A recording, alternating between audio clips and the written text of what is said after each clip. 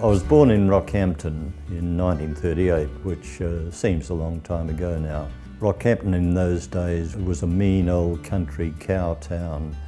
There was not much in the way of sophistication. There was no life in art or theatre. There was, however, hunting and fishing and shooting. I'd been working on a beaut little country newspaper, the Rockhampton Bulletin, that I wanted to change, and I moved down to The Age and joined The Age under the God editor, Graham Perkin, who was marvellous and nurtured me, and he gave me my first overseas posting, which was to London. For a Queensland country boy, this was literally a whole new wonderful world. The troubles had broken out in Northern Ireland again. There was the Portuguese Revolution, the death of Franco in Spain, and I also travelled to the Middle East. After Europe, I came back. I became foreign editor of The Age, where I had a staff of about 10 overseas correspondents to manage. I also wrote a bit at that time, particularly on Aboriginal affairs, that the Aborigines had been dispossessed, that their culture was under huge attack. This led to me spending a lot of time in the desert country, particularly with the Pitjantjaras. But my next posting was to Asia, to Singapore, but my beat was from Vietnam round to Afghanistan and everything in between. I'd done some previous travel in the region, but I'd also studied a year of Asian government at the Australian National University when the Filipino elections were called by the dictator Marcos. This was expected to be a straight-run, rigged election. However, Cory Aquino, the widow of the assassinated and popular opposition leader, launched a campaign against Marcos. The unofficial headquarters of the Cory campaign was the Hobbit House, which was staffed by midgets and dwarfs from throughout the Philippines who, according to the owner, felt that they owned the place. Cory and the people won. And I actually went into the Malacanang Palace, the presidential palace, the night after Marcos had fled. And I went through the gates past the parked APCs, you know, the armoured personnel carriers, which had been abandoned. One of the fascinating people was Norodom Sihanouk. I, in fact, carried a message to Sihanouk from the Chinese Deputy Premier Lee Hsien-loong, who'd asked me if I'd say to Sihanouk that the Chinese thought he should go back to Cambodia and join with the Khmer Rouge. And this led to a meltdown by Sihanouk, and he did finish up going back. I've interviewed Rajiv Ghani, Benazir Bhutto. She herself had been put in, and she was a tall woman, put into a very tiny cell.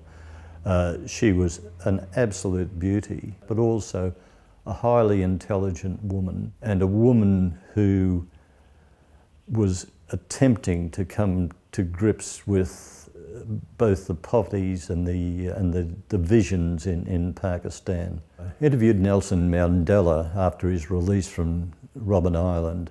I felt I had to ask him about his wife Winnie, who was a figure admired in scandal at that time. And he paused and almost cried and said, "You've got to remember what they did to her." I was fortunate with Rupert Murdoch's help. He actually overruled his son Lachlan Murdoch to get the Washington posting.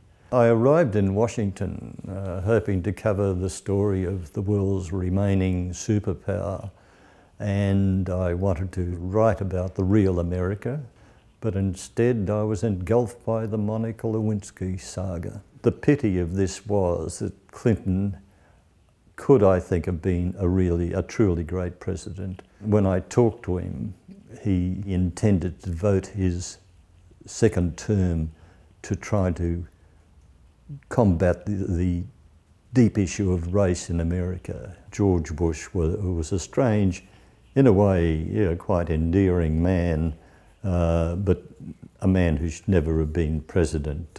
He was big on tennis and he was being coached by John Newcombe.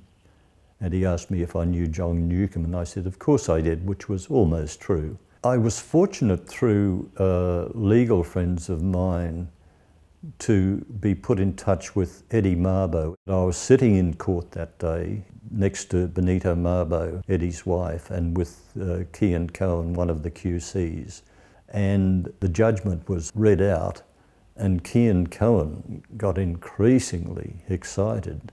And I said, what? And he said, this is big. For the first time, Australia has recognised the legal existence of Aborigines prior to white settlement.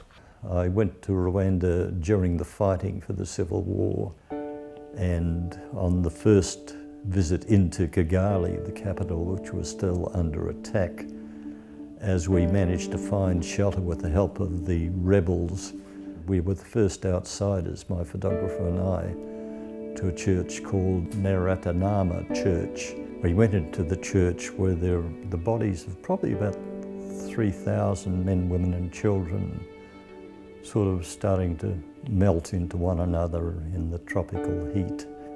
They'd tried to take refuge there. They were surrounded by the government forces. It was chilling. I finished up saying to the RPF people as my last meeting with them, I hope you win, and I hope you win quickly. This wasn't quite journalistic objectivity, but there was no place for that sort of objectivity in the hellhole that was Rwanda. I retired from print journalism, fleeing the Australian.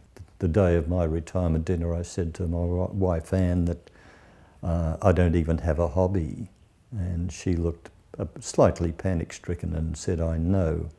But that same day I got an email from a literary agent saying she hoped I didn't mind, but she'd put my name forward to a publisher for a major book which would deal with Japan, Australia, the prisoners of war on the Thai-Burma Railway. And what I wanted to do was not just write about the trauma for the prisoners of war, the brutality of the Japanese. I wanted to put both countries in context. The last book I did was Australia on Horseback. I thought it'd be a terrific idea to trace the role of the horse and the people who rode the horses in the development of Australia. I'm very concerned about journalism. I'm very concerned about print journalism, which is dying. It's been gutted. Social media, which is destructive, I think, as a force, has helped destroy print journalism, which I loved. My relaxations it's called the Gentlemen's Discussion Group Women Welcome, and they are. The core of us are retired foreign correspondents who are given to telling tall tales but true, and who will interrupt one another to point out that, well, they'd been there too, and they'd met more interesting people, and they'd been shot at more times. No, I was going to say I'd like to retire, but I wouldn't. And at the moment in my computer there are a few files labelled Memoir 1, Memoir 2, Memoir 3. If I do it, it won't be my story, tall tales but true, about my life. It'll be more about, I hope, a thematic book which will link the places I've been, the issues I've seen, the troubles I've covered, in some sort of thing which may or may not gel together.